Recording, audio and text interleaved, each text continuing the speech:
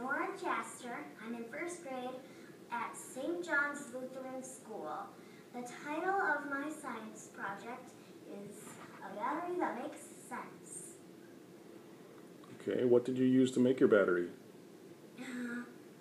Coins, 4 pennies and 4 nickels. Okay, what other materials did you use? Vinegar, salt, a small bowl, 4 pennies, 4 nickels, dish soap, aluminum foil, scissors, paper towels, a small plate, a digital multimeter, and a lab notebook. Okay, how did you make your battery?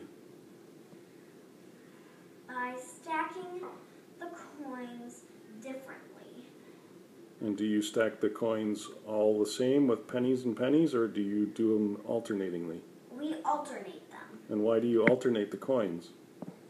Because they're not all the same. Are the metals the same or different? Different.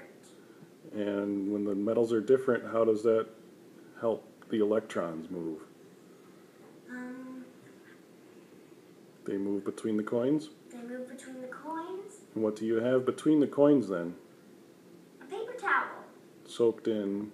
Vinegar and salt. And that's called the electrolyte solution that helps the coins.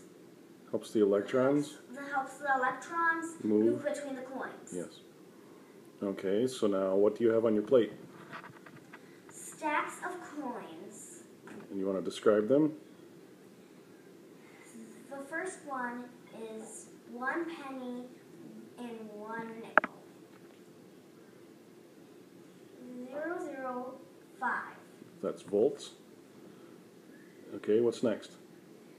2 pennies and 2 nickels. 028. Okay. Actually, it was 058. And the next one is how many? 4 No, pennies. 3. 3 pennies and 3 nickels. Okay, measure that. 059. Okay, what's the last one? It's 4 pennies and 4 nickels. Okay, measure that. 128. Okay, so what did you learn? I learned that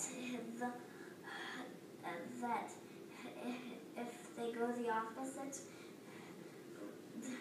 If you have more coins, if I have more coins, they're going to get stronger. And if we do the opposite, it'll get weaker. okay. So is that the end of your project?